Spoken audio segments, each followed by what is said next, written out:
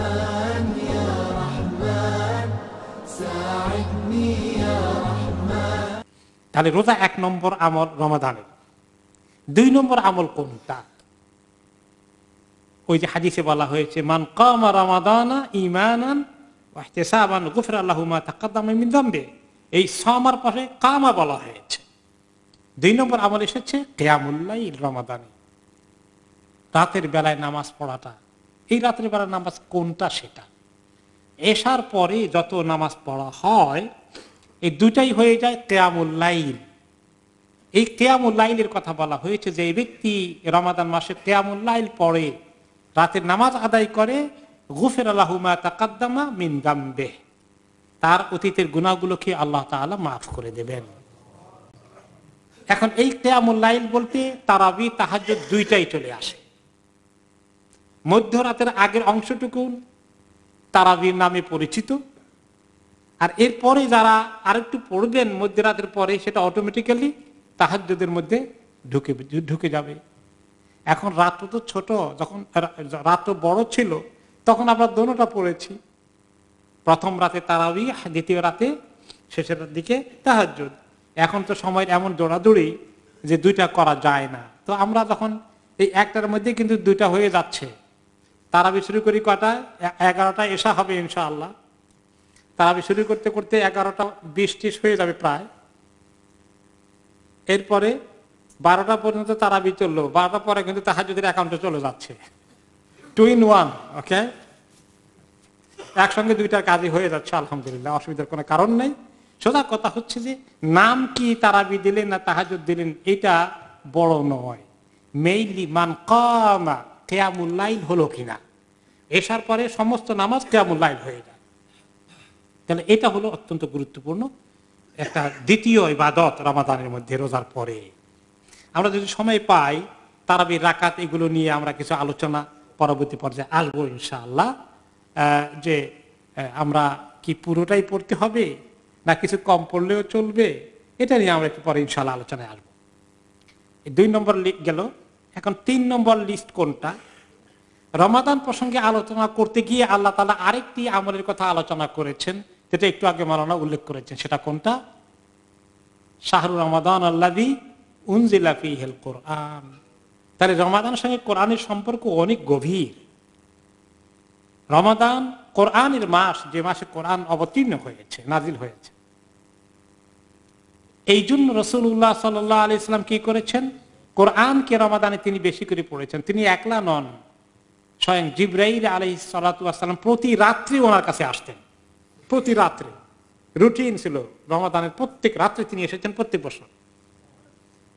কানা ইউদারিসুহুল কোরআন, ওনাকে কোরআনের মুদারাসা করেছেন। অর্থাৎ উনি যে আল্লাহর পক্ষ থেকে ওহী এনে দিয়েছেন এগুলো ঠিক মতো ওনার মুখস্থ আছে না কোনো জায়গায় ছুটে গিয়েছে। উনিও তো নবী হলে তো শেষ পর্যন্ত মানুষ, তো মিস্টেক হতে পারে। এবং ওনার মানুষ যে কেউ কেউ নবীকে তো মানুষ মনে করে না, অন্য কি মনে করে? তো তিনি মানুষ না হলে তিনি কি? তিনি বলছেন আনা বাশার উখতিউ কামা তুখতিউন, আমি তো মানুষ, তোমরা যদি মিস্টেক করো আমারও মিস্টেক হয়। তিনি নামাজের মধ্যে সূরা কেরাতে মিস্টেক করেছেন, ওনাকে লোকমা দেওয়া লাগছে। রাকাত ভুল করেছেন, ওনাকে স্মরণ করে দেওয়া লাগছে। 4 রাকাতে নামাজ 2 রাকাত পড়ে বসে আছেন। তো সব সাহাবীরা মনে করছে বোধহয় এখন থেকে আসর নামাজ আর 4 রাকাত না 2 রাকাতই। তো একজন আছিল জুলিয়াদাই, লম্বা হাতওয়ালা, তার হাত বেশি লম্বা। তো তারে সাহাবীরা বলতো 2 হাতওয়ালা মানুষ। তো আমাদের সবারই তো 2 হাত। তো বেচারা 2 হাত কেন বলতো? হাত বেশি লম্বা একটু সাইজে। তো তার টাইটেল ছিল জুলিয়াদাইন। তো কত সবাই সাহাবীরা বসে আছেন 2 রাকাতে পরে, কেউ কথা বলতেছেন না যে আল্লাহ নবীতে এত বড় ভুল করার কথা না। তো একজনের জুলিয়াদাইনের মনে খুঁজখুঁচানি যায় না। সে বলে আকুসিরাতি সলাতি ইয়া রাসূলুল্লাহ, আজকে থেকে আসর কি শর্ট হয়ে গেছে নাকি? কসর হয়ে গেছে? 4 রাকাত জায়গায় 2 রাকাত হয়ে গেছে নাকি? কি কম? আমি কি 2 রাকাত পড়ছি? 2 রাকাত পড়ছেন? সাহাবাদেরকে জিজ্ঞাসা করলো কি আমি ক রাকাত পড়ছি? 2 রাকাত পড়ছেন। ইয়া জলদি করে উঠে আবার 2 রাকাত কমপ্লিট করেছেন। কমপ্লিট করে তারপরে সাজদা সহ করেছেন। তাহলে তিনি বাশার। অনেক হাদিসে তিনি বলছেন আনা বাশার উখতিউ কামা তুখতিউন, আমি যেভাবে মিস্টেক করি তোমরা সেভাবে মিস্টেক করো। তো জিবরাইল আলাইহিস সালাম এসে দেখতেন যে রাসূলুল্লাহ সাল্লাল্লাহু আলাইহি ওয়াসাল্লাম কোরআন ঠিকমতো মুখস্থ রেখেছেন কিনা, যতটুকু নাজিল হয়েছে। কারণ সব তো একদিনে নাজিল হয়নি, যেটা মাওলানা বলেছেন 23 বছর লেগেছে, তাই না? আবার এগুলো সিরিয়াল কিন্তু এরকম করে আসে নাই। প্রথম সূরা কি সূরা আল ফাতিহা নাজিল হয়েছে, দ্বিতীয় সূরা কি আল বাকারা নাজিল হয়েছে, তৃতীয় সূরা কি আলে ইমরান নাজিল হয়েছে? নো।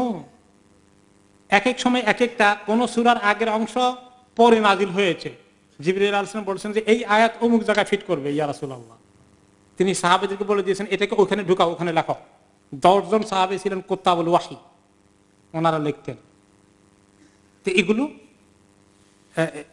ঠিক মতো আছে কিনা, ওনার নিজের কোনো অর্ডার তারতিবি গন্ডগোল হলো কিনা, এগুলো তিনি এই রমাদান মাসে ওনার সঙ্গে এগুলো খতম দিতেন। যতটুকু নাজিল হয়েছে ততটুকু খতম করতেন। জিবরাইল আলাইহিস সালাম পড়তেন, রাসূলুল্লাহ সাল্লাল্লাহু আলাইহি ওয়াসাল্লাম শুনতেন, আবার উনি পড়তেন, জিবরাইল আলাইহিস সালাম শুনতেন যে ঠিক আছে কিনা। আমাদের হাফেজরা যেভাবে শুনে আর শোনা ওই রকম। সুবহানাল্লাহ। তাহলে এখান থেকে দলিল যে রমাদানে কোরআন খতম করা একটা চমৎকার সুন্নাহ। এবং এই কোরআন সাহাবায়ে কেরাম এত বেশি তেলাওয়াত করতেন, অনেক ইমাম বলেছেন যে রমাদানে কোরআন তেলাওয়াত হচ্ছে সর্বোত্তম নফল ইবাদত। ইমাম মালিক রহমতুল্লাহ আলাইহি, ইমাম জোহরি রহমতুল্লাহ আলাইহি, মুহাদ্দিসিন এবং ফুকাহা উলামা তারা রমাদান আসলেই বলতেন এখন ক্লাস বন্ধ, হাদিসের ক্লাস নাই, ফিকহের ক্লাস নাই, সবাই শুধু কোরআন পড়ো, কোরআন তেলাওয়াত করো, কোরআন বাড়াও। কত খতম তো দিতেন এক একজনে। কোরআনের সাথে রমাদান এরকম সম্পর্ক। সুবহানাল্লাহ। আমাদের দেখা যাচ্ছে যে একটা খতম দিতে সুবহানাল্লাহ জান শেষ, সবাই পাই না। আল্লাহ তাআলা আমাদের জীবন থেকে বরকত উঠিয়ে নিয়েছেন, কারণ আমাদের আগ্রহ তো নাই, সেই উদ্দীপনা নাই, সেই পরিকল্পনা নাই। তবে আবার এটার অর্থ এই নয় যে খতম করতে গিয়ে, ঘন ঘন খতম করতে গিয়ে একেবারে এমন দ্রুত গতিতে পড়লাম কোরআনে এক হাড্ডি মাংস গুণা করে দিলাম, তাজবিদের কোনো খবর নাই, এরকম না। একটু মিনিমাম তাজবিদের রুলস গুলোকে মেনটেন করতে হবে।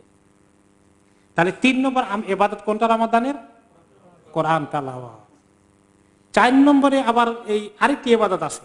ওই যে জিবরাইলের হাদিস তিনি আসতেন, ওই বুখারীর হাদিস এবং মুসলিমের হাদিসে বলা হয়েছে যখন জিবরাইল আলাইহিস সালাম আসতেন তখন কানা আজওয়াদ, নবী করিম সাল্লাল্লাহু আলাইহি ওয়াসাল্লাম সব সময় দানশীল ছিলেন, কিন্তু ওই সময় অনেক বেশি দান করা শুরু করতেন। রমাদান মাসে তিনি অনেক বেশি দান করতেন। যে সময় জিবরাইল আলাইহিস সালাম প্রতি রাত্রে ওনার কাছে আসতো, ওনার তখন দানের জজবা অনেক বেড়ে যেত। তিনি কাররিহিল মুরসালা, ওই বাতাস, যে বাতাস বৃষ্টির আগে যে ঠান্ডা বাতাসটা আসে এবং এরপরে হুড় হুড় করে মুষলধারে বৃষ্টি আসে, এইরকম করে ওনাকে মনে হতো যে তিনি এরকম বৃষ্টিবাহী বাতাসের মতো তিনি দান করেছেন। এত দান করা উচিত, কেন দান করব না? সুবহানাল্লাহ। আমরা কালকেও বলেছি যে আমাদের দেশে চিন্তা করুন, এই যে গরিবরা একটু সাহুর খাবে, একটু ভালো তরকারি খাওয়ার পয়সাটা সবার পকেটে আছে, ইফতার করার জন্য একটু এই যে চানা এটা খরিদ করবে, ছোলা খরিদ করবে, এই পয়সাটা কি তাদের হাতে ঠিক মতো আছে? অনেক গরিবের হাতে নেই। একটু ইফতারি খাওয়া, আমি দেখেছি অনেক গরিবদেরকে বড়দের পান্তাপাত দিয়ে একটু ইফতার করে, এরকম আছে কিনা আমাদের দেশে? আছে। আর কিচ্ছু খাওয়া আমাদের কয়টা আইটেম হয় বলেন তো? সুবহানাল্লাহ। এত যে বানাই আর খেতে খেতে হুঁশ নাই। তো এইভাবে দান খয়রাত বেশি করে করা, গরিবদেরকে বেশি করে দেওয়া, এটা রমাদানের একটা বিরাট ইবাদত। তাহলে রমাদানের ইবাদত শুধু রোজা নয়, এটা কয় নম্বর গেল? দান খয়রাত বেশি করে করা 4 নম্বর গেল। এরপরে আরো ইবাদত আছে রমাদানের, উমরা করার ইবাদত। রাসূলুল্লাহ সাল্লাল্লাহু আলাইহি ওয়াসাল্লামের এক প্রতিবেশিনী ছিলেন, তো অনেকেই উমরায় যাচ্ছে, প্রস্তুতি নিচ্ছেন, তিনিও যাবেন। ওই মহিলা যাচ্ছেন না, বলেন যে তুমি আমাদের সঙ্গে এই কাফেলা জয়েন করবা না?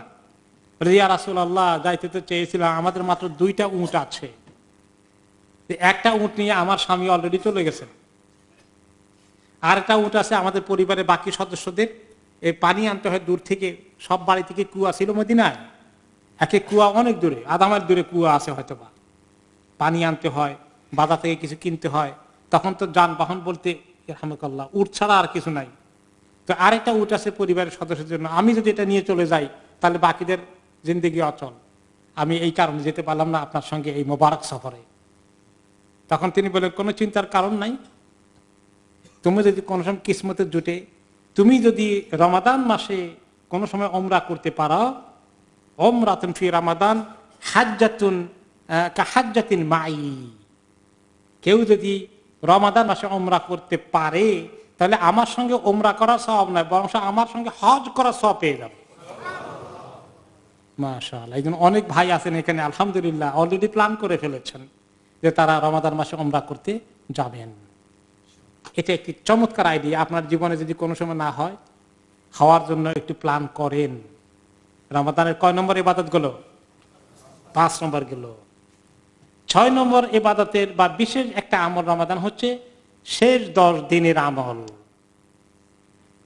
শেষ 10 দিনের আমল, এই 10টি দিনকে আগের 20টি দিনের মতো নবী করিম সাল্লাল্লাহু আলাইহি ওয়াসাল্লাম বিবেচনা করেন নাই। শেষ 10 দিন আসলে তিনি কি করতেন? কোমর বেঁধে নামতেন, রাত্রি জেগে জেগে সারা রাত জেগে অলমোস্ট ইবাদত করতেন। ও আহিয়া ও আইকাদ আহলাহু, এবং পরিবারের সবাইকে তিনি জাগিয়ে দিতেন।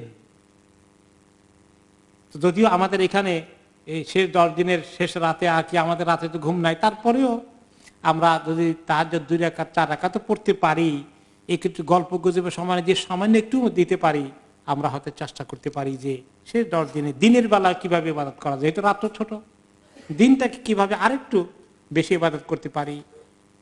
এবং সেই 10 দিনের ভিতরে আবার আরেকটা কি আছে? লাইলাতুল কদর আছে। এটা ক নম্বর যাইতে পারি? শেষ 10 দিনকে ক নম্বর নেব? 6 নম্বর নেব। কেমন? লাইলাতুল কদরকে নিয়ে যাই 7 নম্বরে। লাইলাতুল কদর কয় রাত্রে তালাশ করব? 5 রাত্রে। কিছু মুখস্থ করছেন নাকি 1 রাত্রে মুখস্থ করে বসে আছেন? শুধুমাত্র 27-এ যারা মুখস্থ করে রাখেন লাইলাতুল কদরের 1 রাত্রে ইবাদত করবেন, তারা ঠকে যাবেন। কারণ অনেক হাদিসে রাসূলুল্লাহ সাল্লাল্লাহু আলাইহি ওয়াসাল্লাম বলেছেন, তোমরা শেষ 10 দিনের 5টি বেজোড় রাতেই লাইলাতুল কদরকে তালাশ করতে থাকো, যে কোনো রাত্রে পার হয়ে যেতে পারে। 27-এর কথা কোন কোন রিওয়ায়াতে আসছে, কোন কোন রিওয়ায়াতে প্রত্যেকটি বেজোড় রাতের কথা এসেছে। এবং এই জন্য ওলামায়ে কেরাম বলেছেন যে কোন বছর 21-এ রাতে পার হয়ে যায়, কোন বছর লাইলাতুল কদর পার হয়ে যায় 23-এ, কোন বছর 25, কোন বছর 27, কোন বছর 29-এও যেতে পারে, রোটেট করে। এটা অনেক ওলামাদের এই হলো কনক্লুশন। তাহলে আমরা লাইলাতুল কদরের স্পেশাল ইবাদত করার জন্য সে ব্যাপারে ওই একই হাদিস এসেছে, মান কামা লাইলাতুল কদরি ঈমানান ওয়া ইহতিসাবান গুফিরা লাহু মা তাকাদ্দামা মিন যামবি। যে ব্যক্তি লাইলাতুল কদরের ইবাদত করে, হক আদায় করে কিয়াম করে, তার অতীত গুনাহগুলোকে আল্লাহ তাআলা মাফ করে দেবেন। লাইলাতুল কদরকে মিস করা যাবে না, 5 রাতেই তালাশ করতে হবে।